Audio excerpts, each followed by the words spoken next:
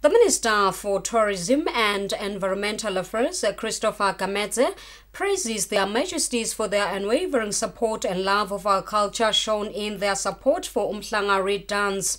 Gamedze says preparations for the Reed Dance are at an advanced stage. We have a report. Minister for Tourism and Environmental Affairs Christopher Gamedze says it is still fresh in the minds of everyone how the heads of states from the SADC region enjoyed themselves when they joined the Reed Dance last year. He says joy was shown in the faces of all the heads of state who took part in the dance. The President of Botswana confirmed that there is truly no other colorful and joyous event like Umhlanga Reed Dance in the world, making the event a world icon. The ministry is also working with all stakeholders to make sure that Umhlanga Reed Dance is celebrated in a clean and safe place.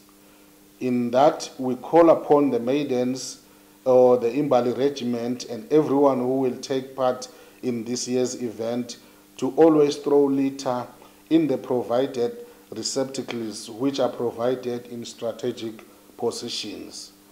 We must keep our place clean in order to promote hygiene, good health, and be able to attract more tourists.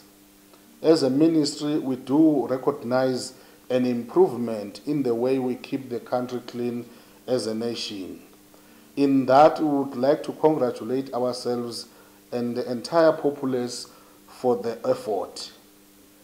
We continue to call upon all Swazis to make sure that we keep our country clean, to promote safety, minimize the spread of diseases, and keep it beautiful.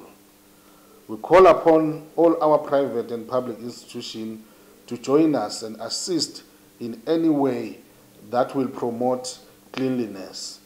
We applaud all those who have taken the initiative and adopted it as one of their strategic goals. Minister Gamedze advises members of the public to keep the country clean at all times so that they can attract more tourists into the country.